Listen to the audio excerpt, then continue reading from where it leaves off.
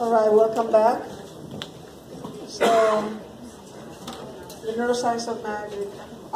We've talked about illusions, now we're going to, visual illusions mainly, now we're going to talk about cognitive illusions, and we'll discuss a little bit about what cognitive illusion versus a sensory or visual illusion is. But I want to start with showing you just a very short clip of one of our main magician collaborators. This is Apollo Robbins, the gentleman thief, and watch him manipulate this coin.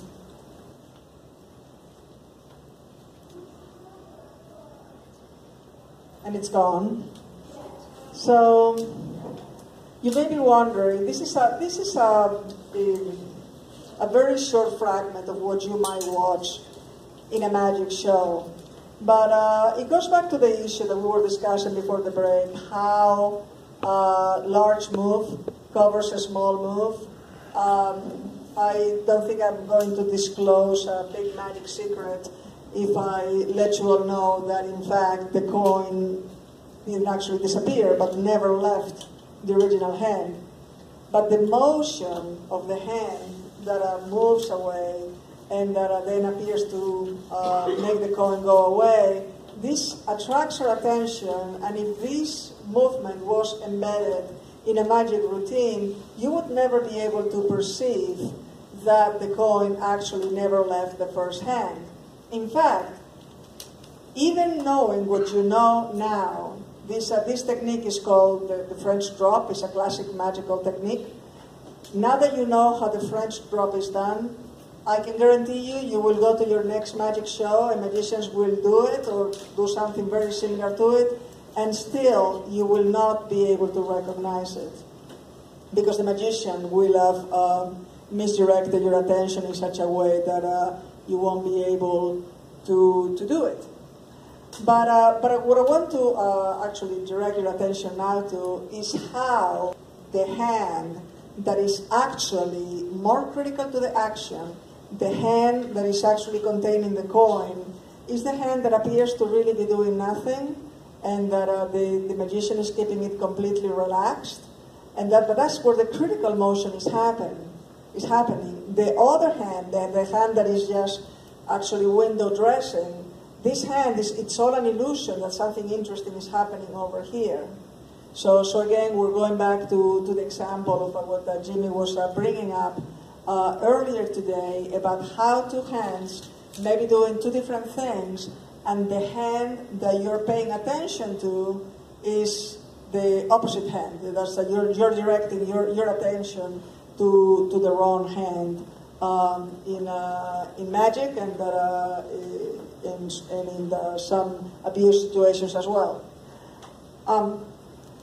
So a few years ago, we now, about 10 years ago, a bit over 10 years ago, we started this collaboration. We initially were introduced to James Randi, the amazing Randi, and he introduced us himself to other magicians and magic theorists, most critically Teller from the duo Penn and Teller, Macknik, Apollo Robbins, whom we just saw, and Johnny Thompson, and we started a conversation about how two fields as different as neuroscience and magic, what they had in common, what they could each other bring to the table, and it appeared, in fact, that we did have a lot of areas of overlap. It actually, that collaboration reminds me of now having started the present collaboration with Jimmy and his community about how these two different areas of active research that in principle you might not be able to think how they relate to each other, there may be a lot to this area of overlap.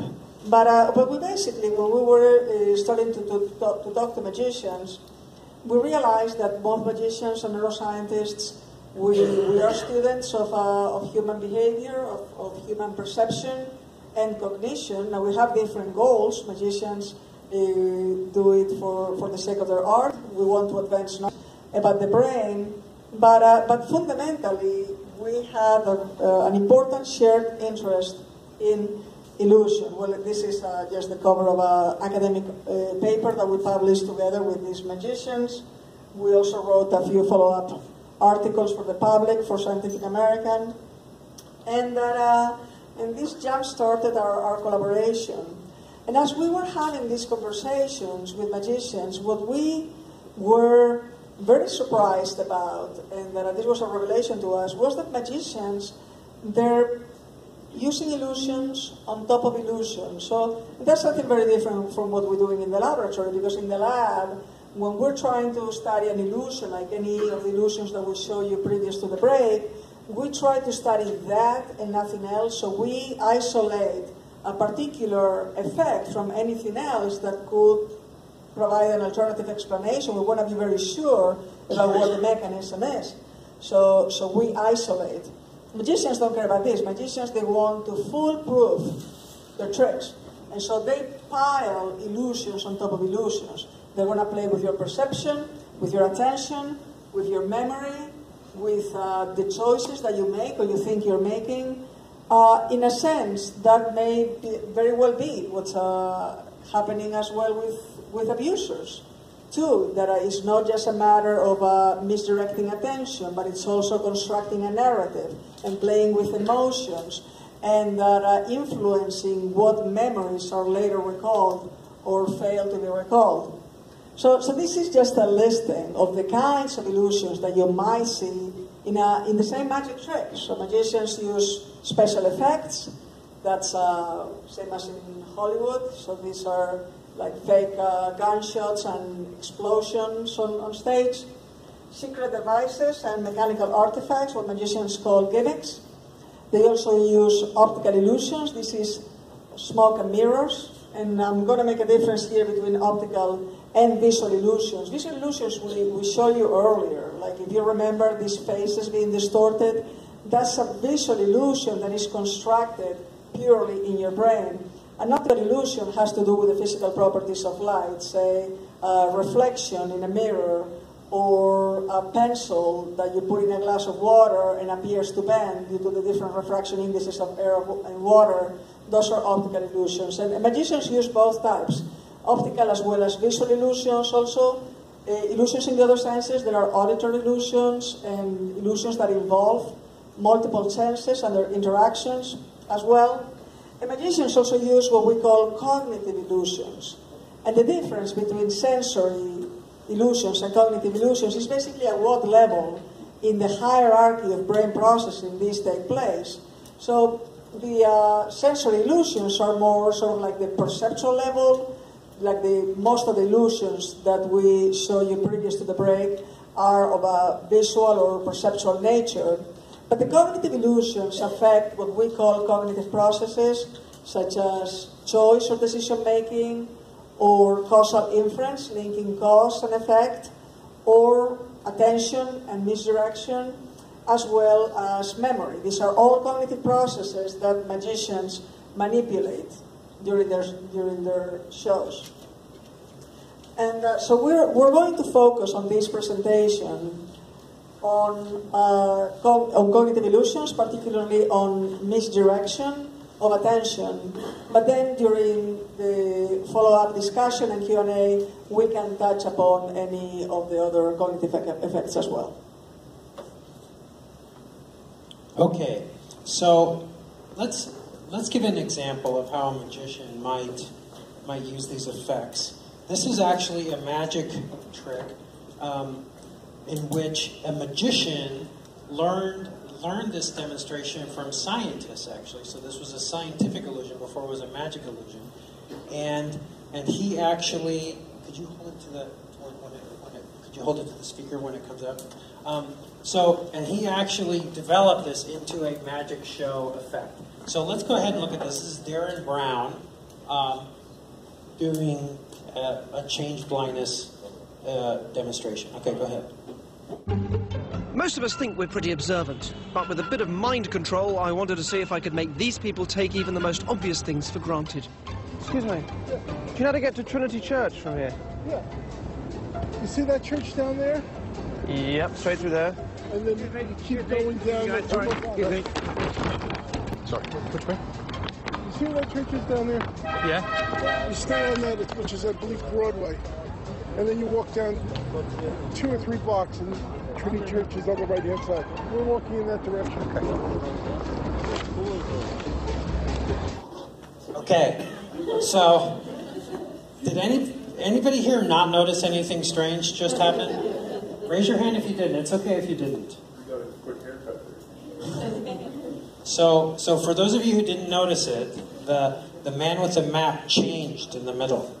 Okay, changed in the middle. So let's go ahead and look at that again.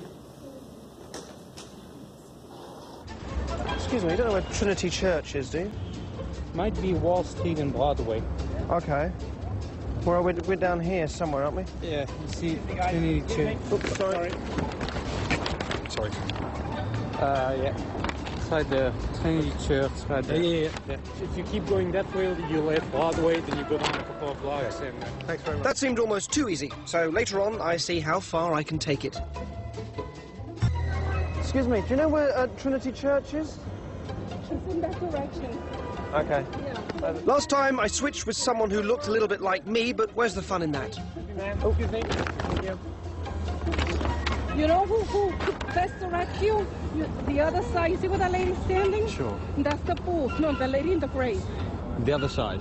Yeah, the other side of the pool. But you say you don't know where it is? Exactly what street? No, but it's in that direction. Okay. Yeah. Okay. Thank you. Excuse me. Do you know where Trinity Church is from here? Yeah, fine. Come on, I'll take you. Or you want to walk now? I'm gonna catch some other people. Sorry, guys. The picture. Okay, listen. Once you go on Broadway, Yes. remember the numbers are going. I could have sworn it was another guy. Once you hit the Broadway, you're going down.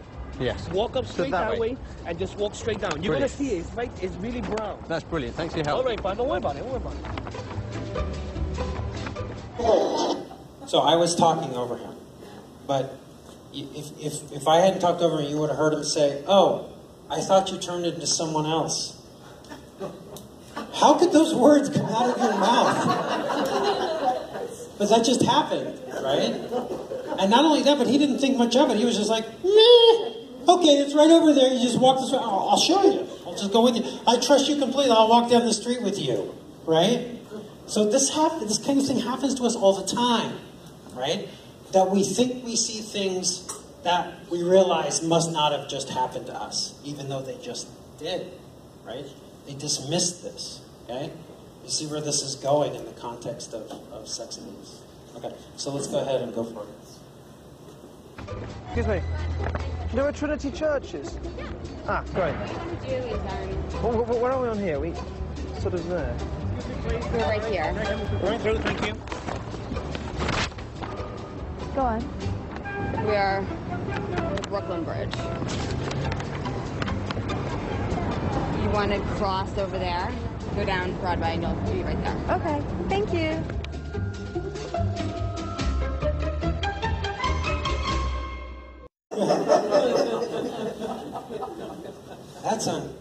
That's amazing, right? That's amazing that happened. All right, so here we have a situation of change blindness. So that's where you have something happen during a distraction. And so you're kind of comparing before and after a distraction occurs, okay? Or an event, something changes, occurs. So in a sense, it's a memory illusion because you're comparing before and after something, okay? Now, what we're going to show you now is a test. Now that you know that can happen, we're going to show you a test of this happening. I'm just going to tell you. It's a change blindness demonstration. I'm not going to deceive you at all. This is going to happen to you right now. All you have to do, and this should be easy, right? You know what's happening.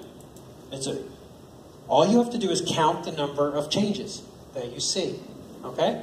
No problem. So go ahead and play it.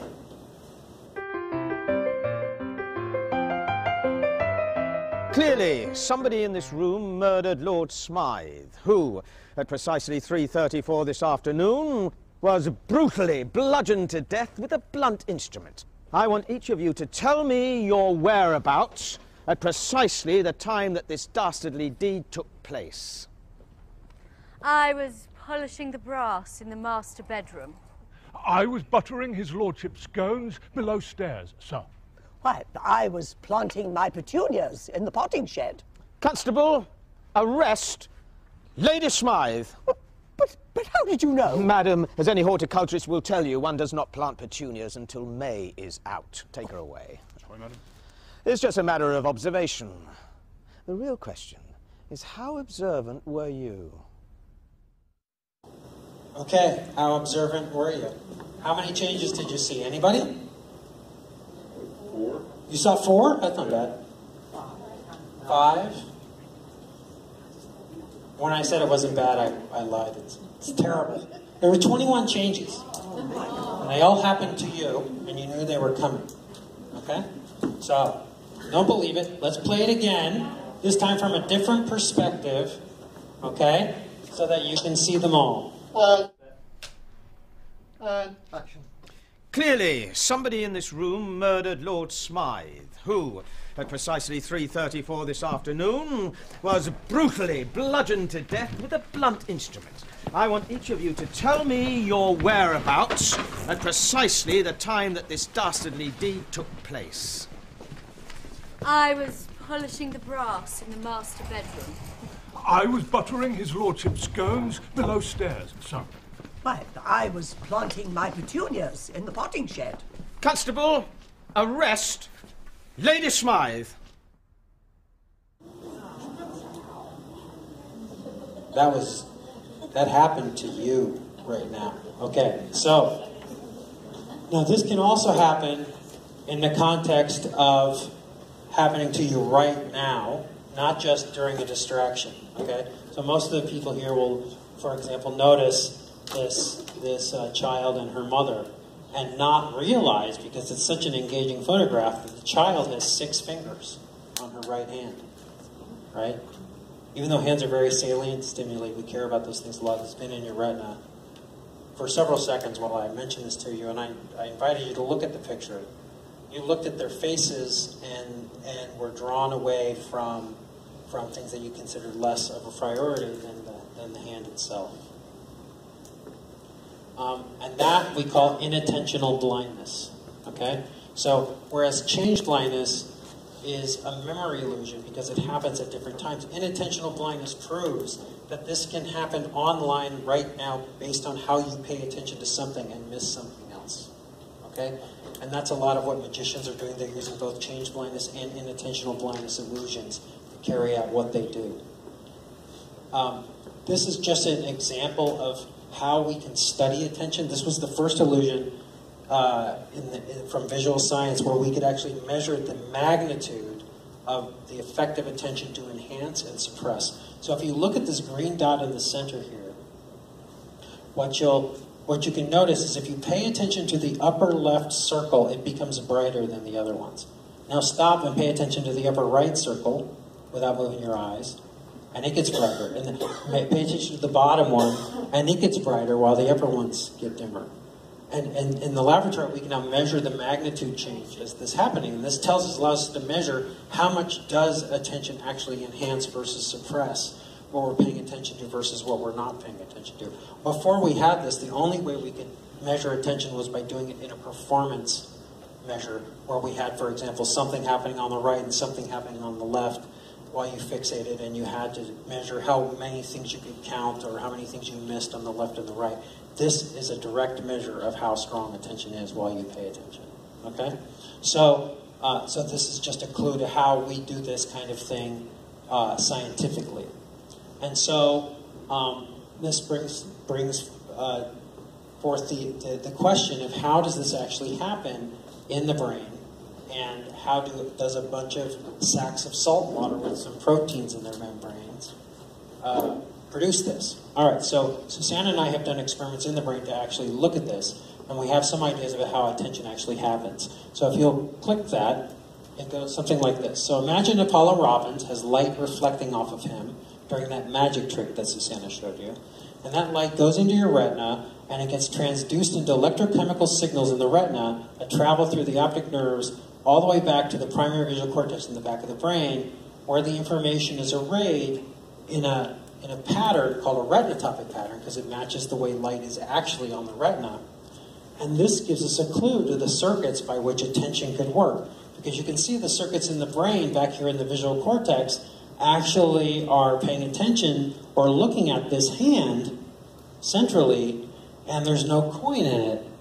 But what's very off in the periphery, where we're not looking with the center of our eyes, is this other hand where the coin actually is, of course. Okay? So what magicians are doing is they're getting us to pay attention to this part of the visual field and suppress the other parts of the visual field, just like that with that Venn diagram. But now they're getting it to do it they're tricking us. They're using a mental jiu-jitsu, right, to get us to use our own attentional system to enhance what they want us to enhance and suppress what they don't want us to see. Okay? That is a key aspect of misdirection in magic, and we think in pedophilia as well. And so when we studied how this works in the context of magic and in the context of the primary visual cortex and how we see attention, it works something like this. So go ahead and click this, so that these circuits in the brain, these neurons receive information from the incoming information about the motion of the hand, for example. And this would be where we're paying attention. And then these same cells nearby suppress the surrounding cells so that the neurons that see the other hand are actually suppressed. Just like the Venn diagram, it got brighter in one place and suppressed in the other, depending on where we placed our attention, right? And I couldn't control where you were attending. I was telling you where to attending, but I couldn't really. You could have attended somewhere else if you wanted to, and the same effects would have happened. So magicians are tricking you into suppressing information they don't want you to see. And just to give you an idea that that's actually happening, this is Apollo Robbins, now in the context of his natural environment, which is pickpocketing people on the streets of Las Vegas. Okay? And here, let's take a look at him do his job. That's a nice ring, man. It's a tight fit for you, isn't it? Yes, it is. Doesn't really work for me either. Do you have another one? Sorry about that. Looks like the one I'm wearing, doesn't it? Yeah, you gotta hold on to that, man. Don't lose it. Oh, yeah. This might be on the down just a little bit lower. Hold on. No. Well, the one thing that's discovery about this is that we end up with this. Does this belong to you, man? Check it out. And you had something down here, too, didn't you? Here, let me see. We can see if we can make this go just a little bit further. It should have a little familiar ring to it. Looks just like the coin we were playing with a while ago, man. Not too close. You turned my ring into 50 cents. Well, I didn't turn your ring. I just put it in another place. Down by your pocket, there was a ring, man. Does that belong to you? You can give that back to him. Is that your ring, man? No. You better put that on before we go better. Yeah, that's cool. Now, this coin, did you see the date on the coin? It's 1964.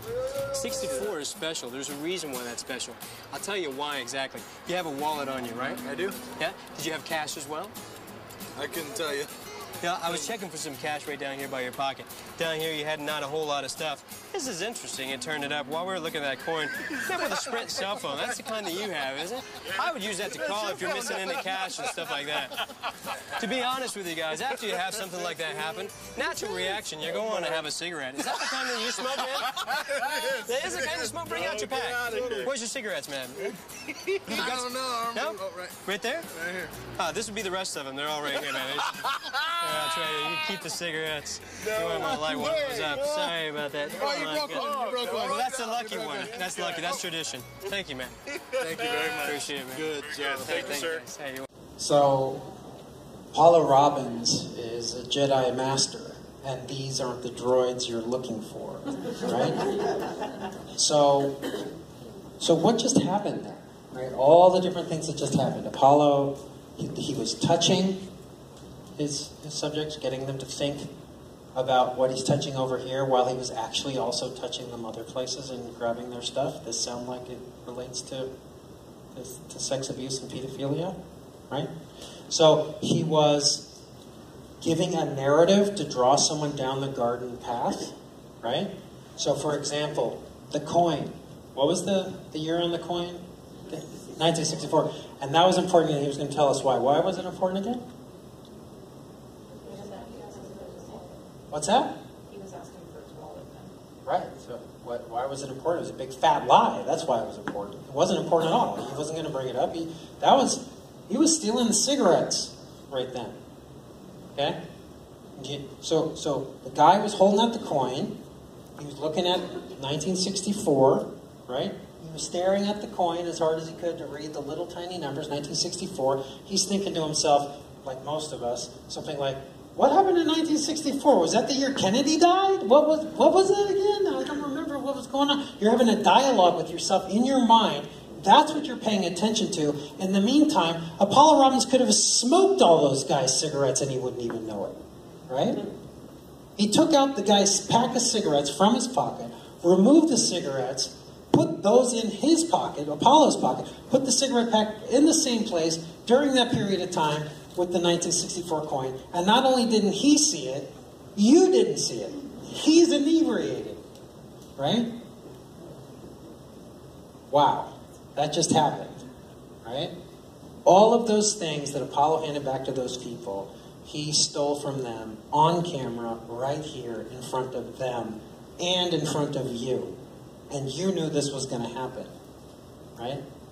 That's amazing, right?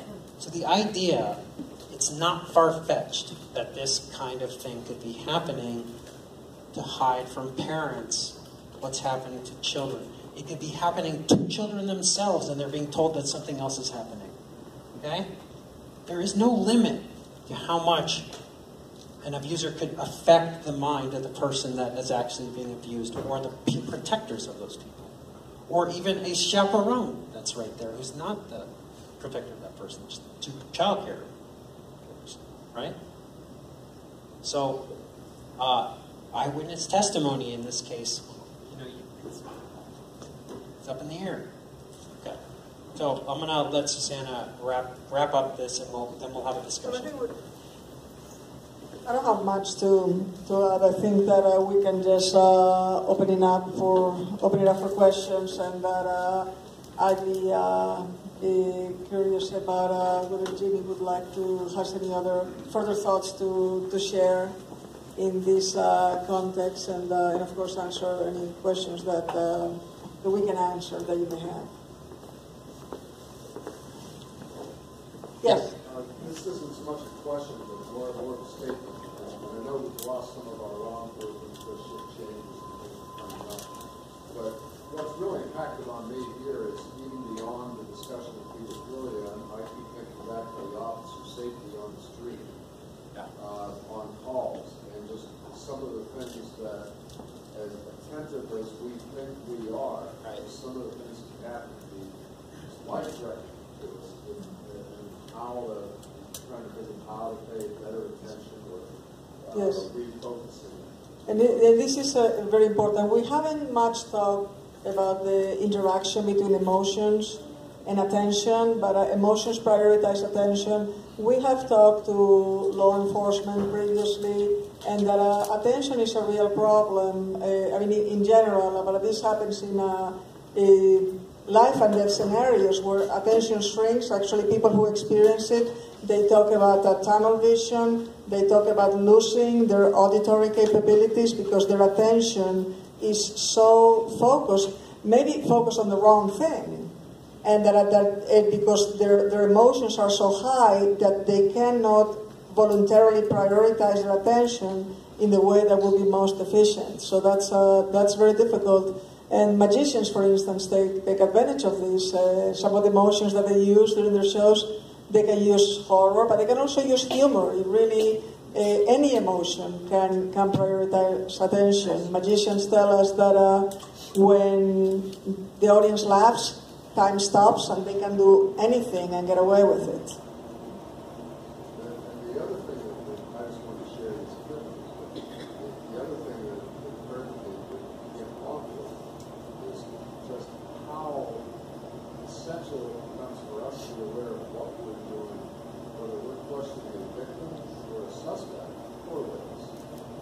Realizing how much, even though we may not be intending to do it, how much we could be misleading or guiding them perhaps down the wrong path? It's a very difficult problem, and self-awareness is the first step to law enforcement making sure that they do their job the most efficiently as possible, to be most efficacious. Absolutely, it's a very good point.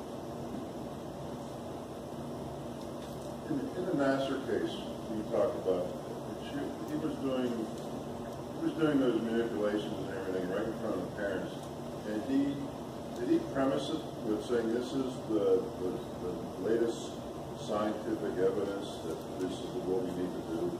I mean, how did he was actually describing pelvic floor techniques to the parents as he was sexually assaulting with his other hand. So you guys would know the science behind that a lot more, but he's using technique with not only the bigger motion with this hand that he's doing the massages, the external massages, but he's also doing the mind jitsu stuff where he's actually drawing attention to the very place that we think of misdirection as pulling your attention off somewhere else. That's not really what misdirection is. Misdirection is actually redirection, where you're directing the attention to exactly the place where you wouldn't expect the attention. And that right now in our laboratories, we're actually doing research where we're getting at how having a coherent story can literally make you less aware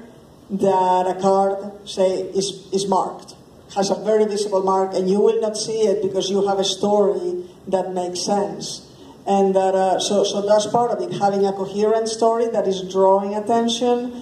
But even an incoherent story, maybe just the fact that somebody is talking to you is drawing, your attentional resources are very limited. So, and that's sort of what Apollo does. He's using his pattern, he's constantly chattering, besides touching and showing things to people. So he's engaging all their senses. And the more that you engage towards one target, you're taken away from what other people could be possibly paying attention to. So that's another element as well. And finally, just to follow up on what Jimmy said, that we often say that the brain is the magician's best accomplice, because the magician or the abuser in this case, they don't need to get you to ignore certain types of information, certain types of input. All that they need you to do is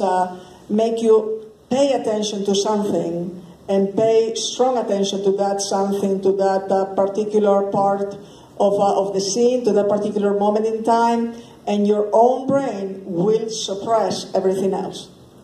Yeah, I mean, even in that excerpt of the letter that I read, the intentionality of my own dad putting his hands on the child's buttocks, because he said that he put in parentheses, you couldn't see it because it was in the letter, so I just read it, but he put in parentheses, and the parent sees this as I'm holding the child secure.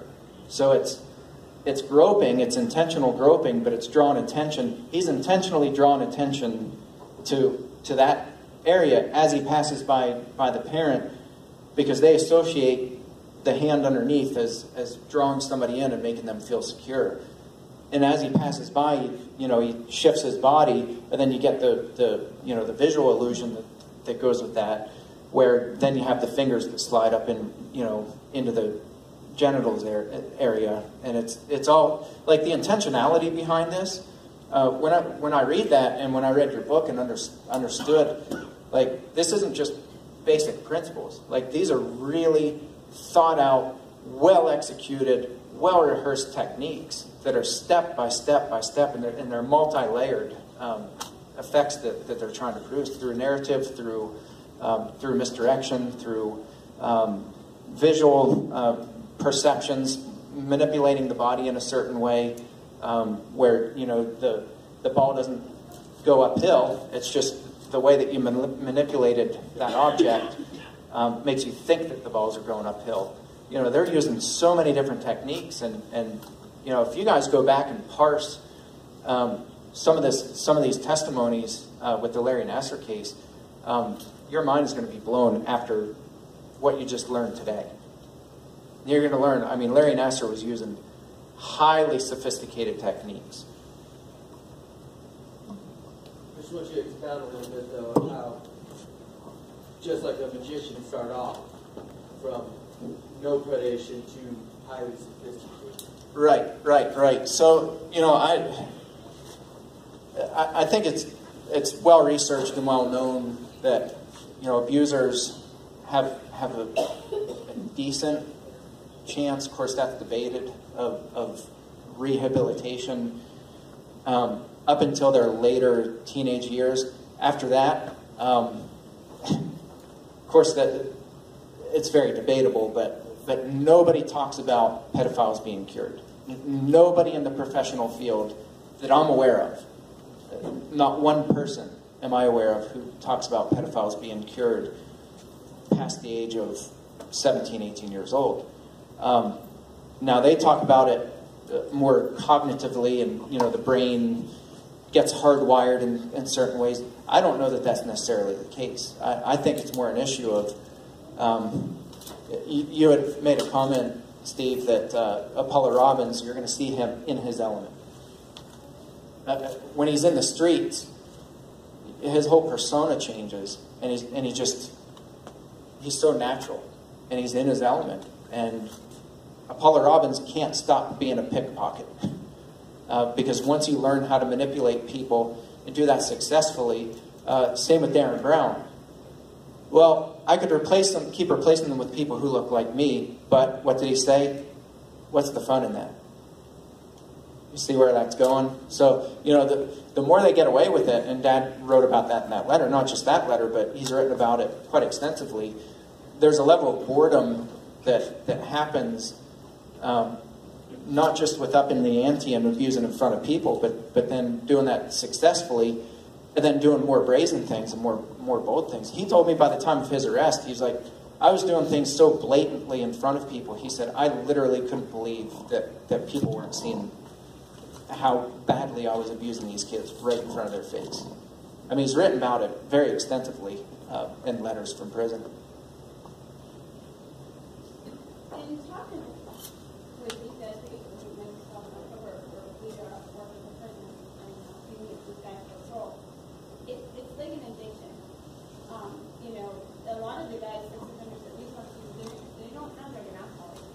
Right. So it's one thing, how far can I go? What's the next step can I take? You know, I got away with this, what can I get away with next? You know, the ones who start with child pornography, they're doing it on the computer, and then they move to, can I meet with somebody? Can I hook over? And it just keeps going. And they almost get air in their pocket, I would say. But it's an addiction, in a sense, that they just keep going. Yeah. And but, getting that next high. Yeah, but you know, again, it's theory at this point because it's not really researched. But I theorize that addiction is certainly not the sexual addiction. I think that has very little to do with it. I think the addiction is the challenge. You know, the addiction of challenge, increasing the challenge. Apollo Robbins, I just watched. I love the guy, and I just watched something the other day, or maybe I read it. I don't know where I saw it now. My memory is really bad. It's been rewritten. But he was talking about. Oh, I know what it was. It was an interview that he had done in a paper several years ago. But in the interview, he said, "I envision a show where I hand out hearts to people." And I forget how it was, but in the end, people are going to reach into their pockets, and he was going to have planted in his entire audience these hearts that open up and like fly away or something. And so the person interviewing him said, "Do you know how to do that yet?" And he said, "No, but I'm working on it." You know, so he's already thinking years in advance of this trick, and he has the theory written in his mind. He just knows that he's going to find a way to make that happen. And he probably will, you know? And it's just that, it's the excitement of, how far can I take this? And are people really this blind to what I'm doing? You know, the magic for us is breathtaking. To the magician, it's routine and it's boring, and they're thinking in their mind, you know, that's important for me. How do the pedophiles see us? I think it's important to get behind their eyes and see, you know, they're not nervous. They're not like sneaking around, tiptoeing around. They're blatantly doing this stuff in front of you, and in their minds they're thinking, I can't believe these people are actually this blind to it. And so it's, you know, I think magicians, when they're on stage, it doesn't feel like magic to them. You know, it's actually probably pretty boring. I actually have a question for you. Steve and I, it's certainly open up this whole new way of thinking about how abuse and misdirection connect with each other, and that what families and caretakers can be blind to.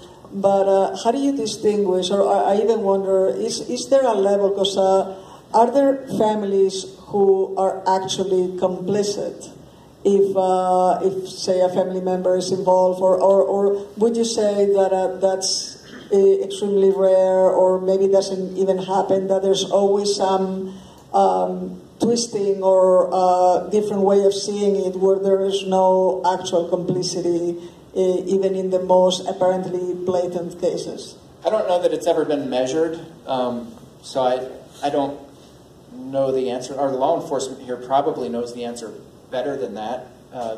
You know, to what extent do the families know about it and go along with it? I imagine it's probably fairly rare, but I don't know. I know in our case, and you know, with consulting with dozens of churches and talking to hundreds of families of perpetrators, they're absolutely devastated and floored. I mean, they experienced the same thing that we experienced, where it's this pinching yourself in this disbelief. And you guys see it on, you know, anytime a media microphone gets shoved into somebody's face, it's we never in a million years would think this person is capable of this. They're not just saying that, they actually believe that. So I think it's probably rare where the family is complicit in that abuse, but it certainly happens. Could I comment on that? Yeah, absolutely. I don't disagree with what you're saying, but I think it's less a matter of complicity as it is as in any other type of addictive behavior. It's a matter of enabling. Yeah. Either someone's been conditioned to enable this to go on, or life is easier if they enable the person to That's a good point too. Yeah, and you know, I hear it a lot with income and reputation are probably the two biggest things. If I turn this person in, you know, it's going to wipe out the income, the family income, or it's going to hurt, oddly enough, the abuser's reputation. That's what people worry about more. And when you think about the dynamics of sexual abuse, you also have to consider the fact that parents themselves could have been victims as well. So maybe a parent is seeing something, but it triggers a memory of their own victimization, and they dissociate. They don't even, they have to use their own coping skills to move past it. So I'm the director of the Child Advocacy Center here in Somerset, and we see that a lot. It's actually, I don't even think sometimes that the parents realize that they see things happening. But there is. I mean, you have to look at so many other factors, socioeconomic, is there domestic violence, are they fearful? So there are a lot of situations where other family members are aware of it happening, but the consequences of it are more extreme than just dealing with it. Yeah, that makes a lot of sense. Andy? Question for you, especially following up on what Sarah just said.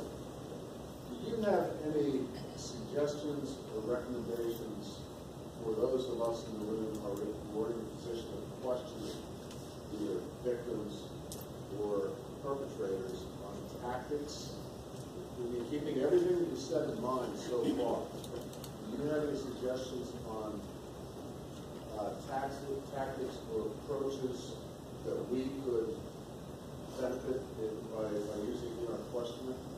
I would say I mean, I don't know what you guys want to add to this, but I would say on the victim side of it, asking them more specific questions and really kind of entertaining this idea of you know, did any of this abuse happen in front of other adults? Well, and let me jump in too, because I don't want to. I didn't phrase that question well, and Sarah would be happy when I say this. We're not going to be questioning victims. Okay. That's yeah. That's a shout at instead of okay. So I guess I'm talking more about the perpetrators. Yeah. So for the perpetrators, I really don't know, because they're so good and skilled at lying. Larry Nassar, you know, to use him again, just because it's fresh and was very public, he was actually brought in and interviewed by a police department back, I don't know, not that long ago, several years ago, might have been 2014. But he had been brought in for questioning because the victim had come forward, and he wasn't nervous. He didn't stammer around. In fact, he brought in his laptop into the police department and showed them pelvic floor techniques on his laptop while he was being questioned after a victim came forward. And he said, no, she must have been mistaken, because here's what a pelvic floor technique looks like, and this is exactly what I did, and here's why, you know, you can see how she was mistaken and thought that this was sexual abuse. He walked out of that police station a free man. You know, so they're so good at lying and so skilled. I think even lie detector tests are not a solid measure. They don't get nervous, typically, unless you can trip them up. But you have to be really skilled at manipulation and be able to get into their mind in order to do that. And I don't really know how to explain and put that into words, how to do that. I've consulted with churches and have been able to write scripts for people where we've tripped pedophiles up and got them. One guy actually walked himself into a police station. He had been abusing dozens, if not hundreds, of boys for over 40 years. We were able to get him to literally walk himself into the police station. So I don't know. I think that's just such an unexplored area. I think when we collaborate this evening, it's certainly something to think about and talk about. You know, how do we develop the questioning techniques to know when and how people are deceptive? I don't know. There's something that seems very promising to me, and that I'm looking forward to discussing more about this, is about what families can do to recognize this by way of prevention. Because as you mentioned earlier, the classical red flags is too little, too late. Yeah. So instead of waiting for these red flags to appear, what can you do to prevent? Yeah. I think step one, first off, the answer is we don't have much. We don't know much about it, right? Scientifically, we don't. We have to start to understand if our hypotheses are right. For example, are they actually using essentially magician techniques to get away with these things? If they are, then that gives us something specific to address, right? That we can start to address. Okay, well, how do you thwart a magician, and therefore, how do we thwart? You know, and so that would be handled, but we don't have that right now. So the answer, what can you use right now? I would say, first off, awareness that you all now know that we could show you anything and it could be something else, right? There shouldn't be much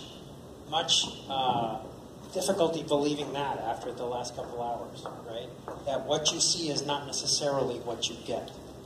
And so the idea that you that people may not have ever noticed that this was happening doesn't mean anything, right? So the awareness that you may not even realize that this is happening, and that you need to be aware, therefore, that this could be happening to your child is step one, right?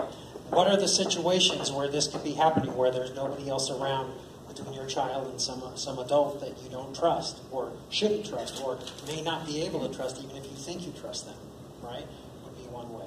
Maybe, for example, Susana and I, we don't allow our kids to go on slumber parties, ever, for any reason. They would never will. Till they're 18, then they can, but they will never be on a slumber party. We decided this many years ago, based on our own experiences. It's just never going to happen. That's why, right? Because we don't know the parents in those houses. We have no idea if they're good or bad. I don't know. Well, that's one way to avoid it. So I'm not saying that these are the same techniques you have to use, but being aware that this can happen without you realizing it, and those seem like such nice people, doesn't mean anything, right? So that's step one, anyway, to answer your question. So I don't know if that's helpful, but we'll move forward from there. I think I'll get to you, Heather. One of my goals, and I don't know how attainable this is. Again, we're in uncharted territory. One of my goals is for us to think through the eyes of the magician, to get up on stage, to shift the camera. All the research right now in the area of pedophilia, it's look for the red flag behaviors, and it's literally like looking for a needle in a haystack. And your best of your best researchers in the field say, we're not confident walking in a room and being able to pick a pedophile out. Anna Salter, who she's also from your alma mater. She's a Harvard graduate, one of the leading experts in the world in the area of pedophilia. She says in this book, I cannot with any bit of confidence walk into a room and be able to spot a pedophile out of a crowd. I come back and I just, maybe it's just the fighter in me, but I'm like, that's unacceptable. Like, there are ways. I think we just, for me, again, part of this is theory, but I think that we have the camera pointed in the wrong direction. We're looking through the wrong lens. And so we're sitting in the audience and we're trying to pick the magician out on the crowd. And so even when we know we're going to be fooled, we're still fooled. Whereas if we shift the camera and come up on stage with the magician and say, okay, teach me how you see these people. When you're up here doing these tricks, how do you see these people out in the audience? What is it? What are your techniques? What are you specifically using? And how do you see them? Not how do we look for the pedophiles, but how do the pedophiles look for us? I think once we have that perspective shift, it becomes much easier at spotting people who are at least at a minimum being deceptive. But I want to go many steps beyond that and say, you know, when there's a hand on the shoulder and they're playing with your spotlight of attention, I want us to be able to intervene and say, I know exactly what you're doing. And, you know, I just watched you use 7 different techniques in the last 7 seconds. So this is very interesting, I think, what you're saying. That, and correct me if I'm misunderstanding, but what you're saying is that a promising way forward would be to identify children that are at risk because they're not being watched closely or they're having contact with adults that is not well supervised, and that the predators will flock to those children, basically. Yeah, and it's not just the children.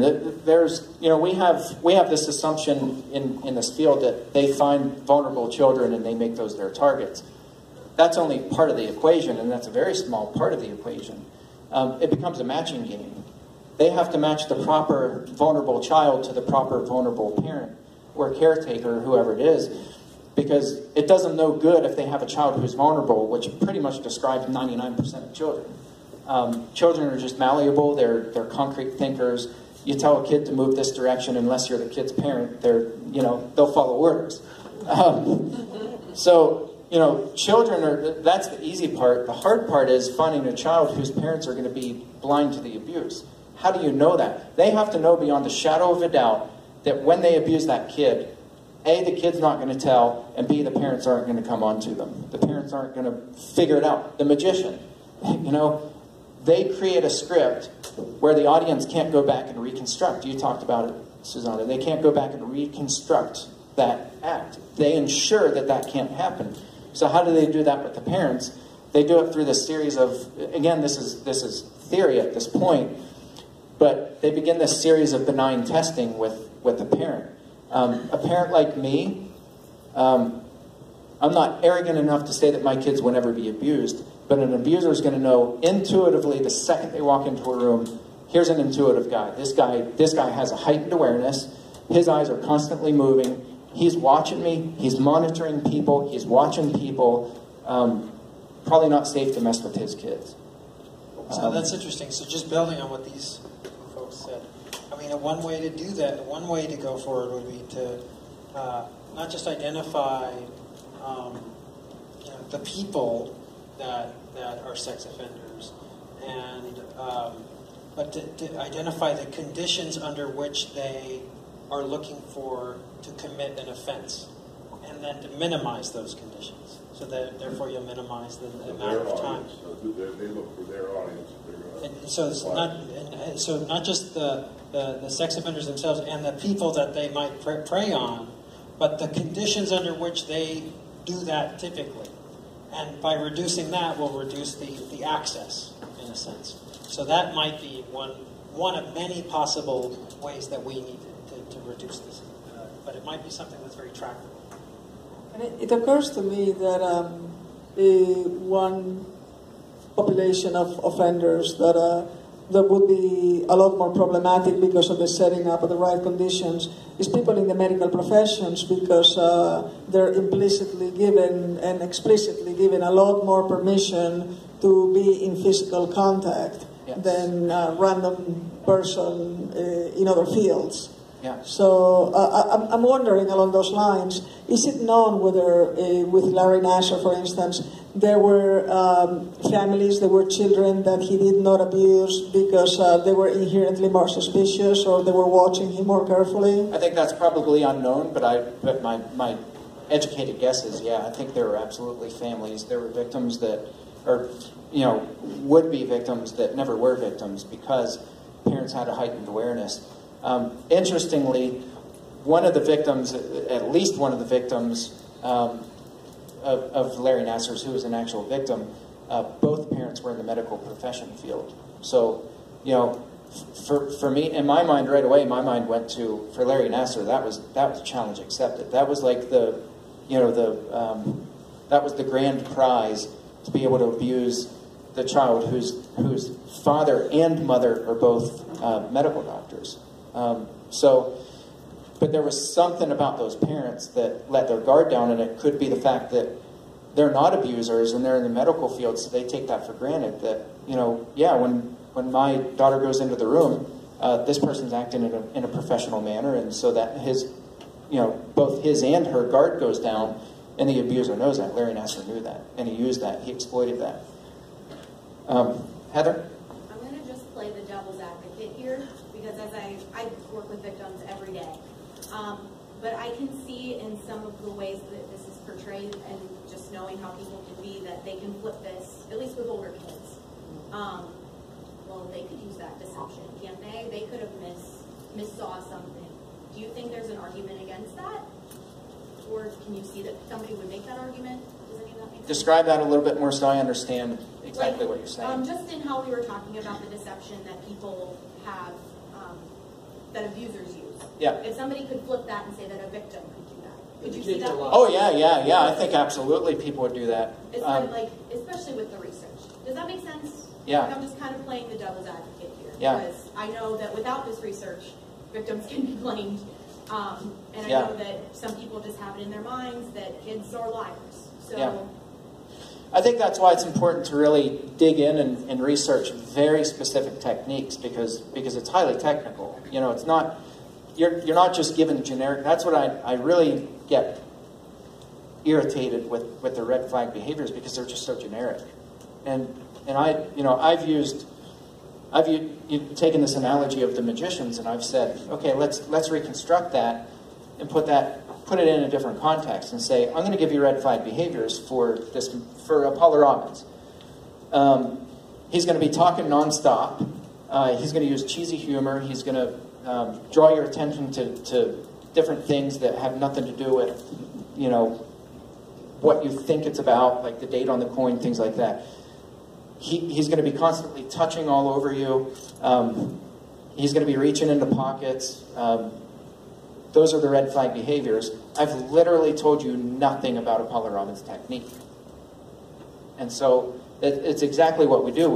We develop these broad red flag behaviors that aren't specific at all to their techniques that they're using. And so yeah, we're not going to see it.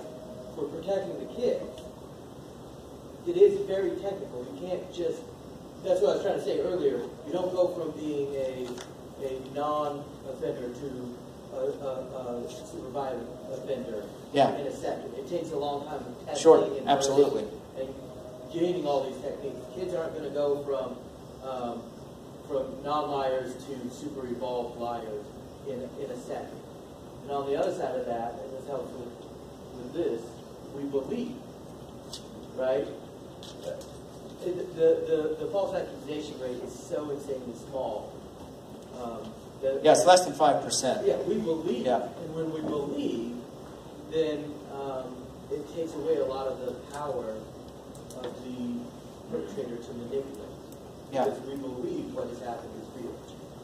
Yeah, I think the more specific we can research and come up with actual tangible techniques and say we know beyond the shadow of a doubt that these are these specific techniques that they're using and principles that they're using. It's going to be pretty hard to come back and say, you know, well, this kid seems like they're dishonest and because we're using that now. Well, this is a dishonest child and the child's been through the system. You know, we hear all that stuff. The victim blaming and victim shaming. Again, we're using very generic, broad strokes to say, well, this person's not reputable, so there must be some layer. I have no shame. I don't claim to have all the answers. I think we really need to network with people and start really getting serious about prevention and saying, how do we train people who are out in the world, in the real world where abusers finesse their way into the lives of these children? How do we start training people to intervene before the abuse ever takes place? And it's going to be a challenge. It's probably not going to happen in my lifetime, but I think we need to start building that foundation now and all coming together and saying, you know, this is giving people the only option to report abuse after it's happened is absolutely unacceptable, it's unethical, it's immoral in every sense of the words.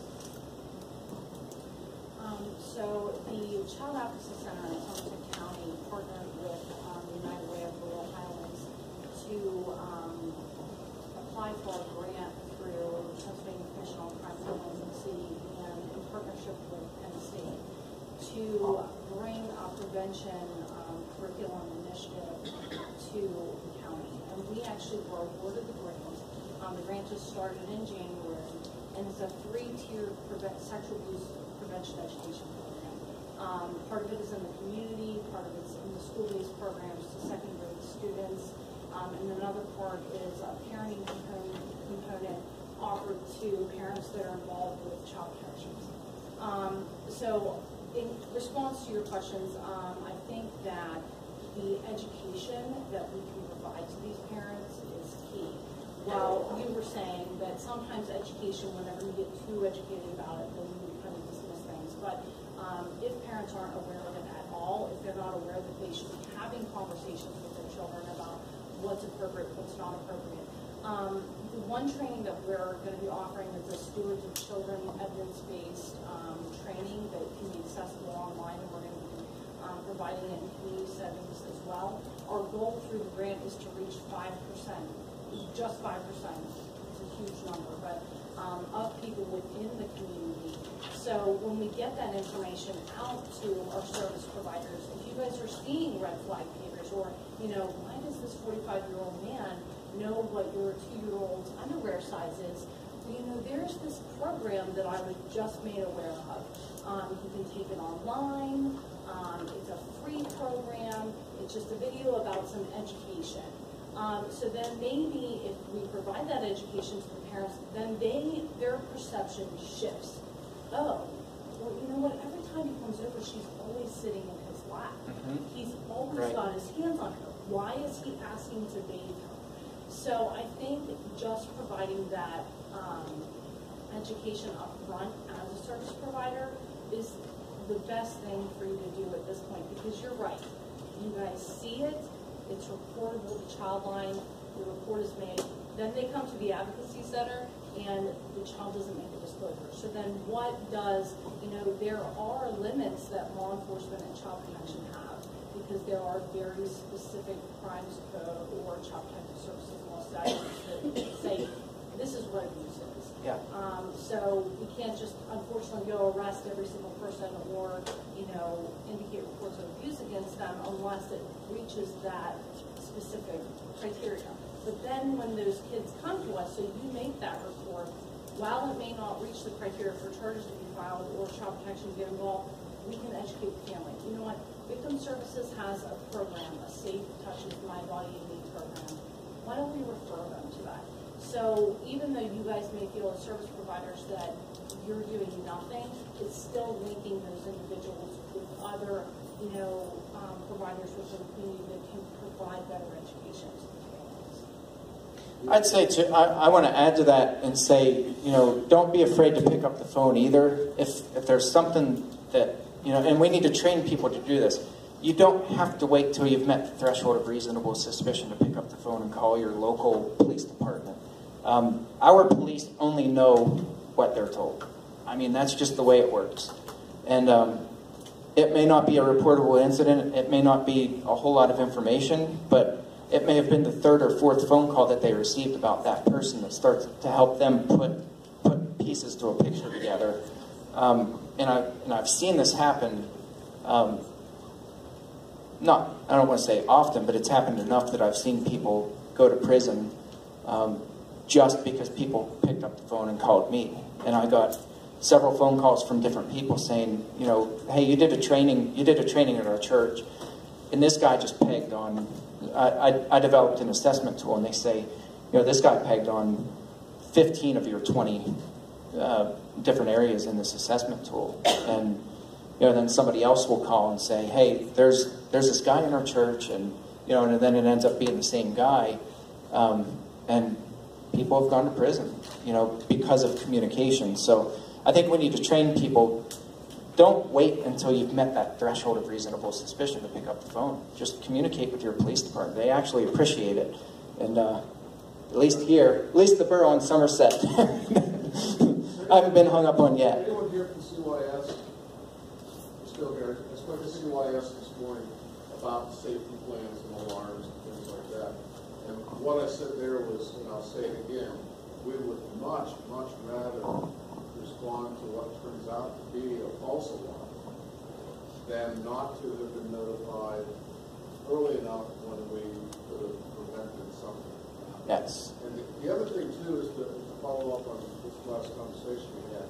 Keep in mind, too, when you make that call, CYS, law enforcement, whoever, we have certain statute-applied burdens of proof to meet.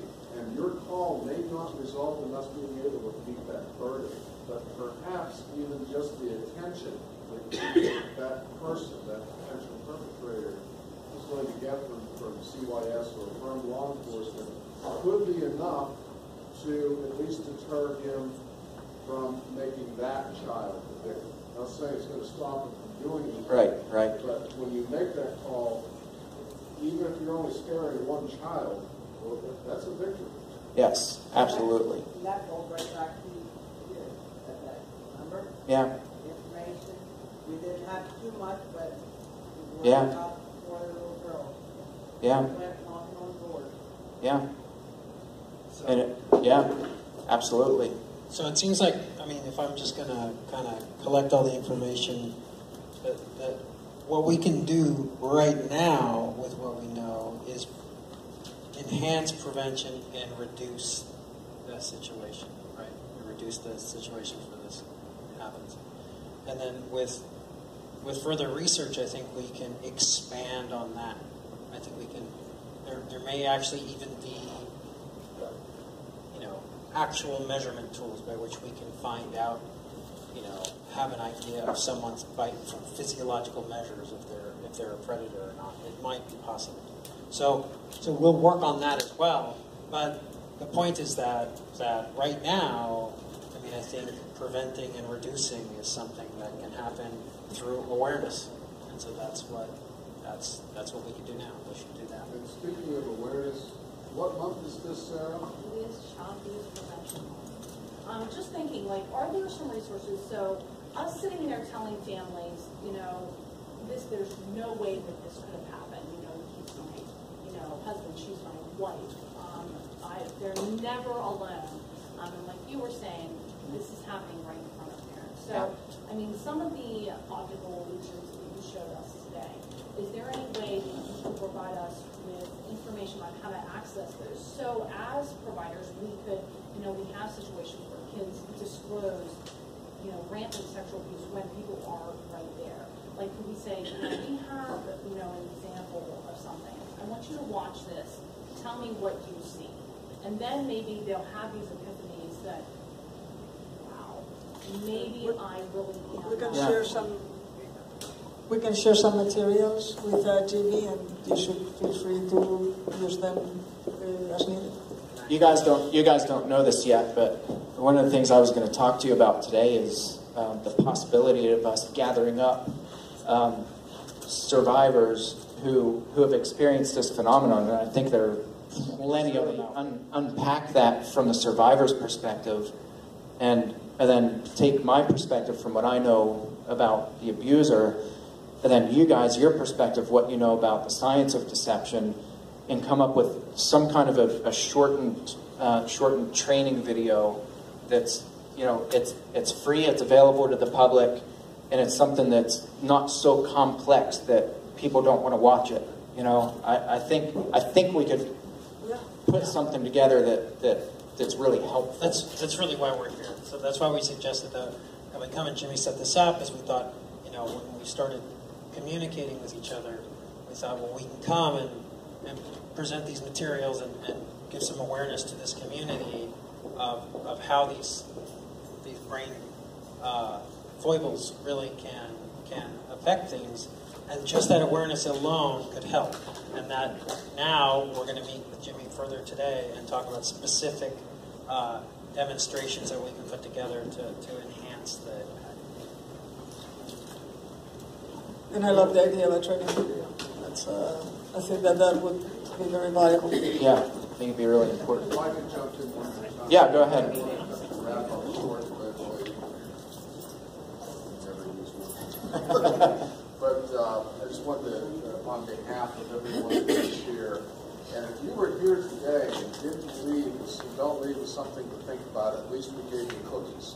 That's right. And I also want to thank the Salvation Army for bringing the water and the cookies to us. But thanks you folks so much. We just feel so pleased and honored to have you here, and just appreciate it. Jimmy, everything you've done. Thank you. Yeah, thank you.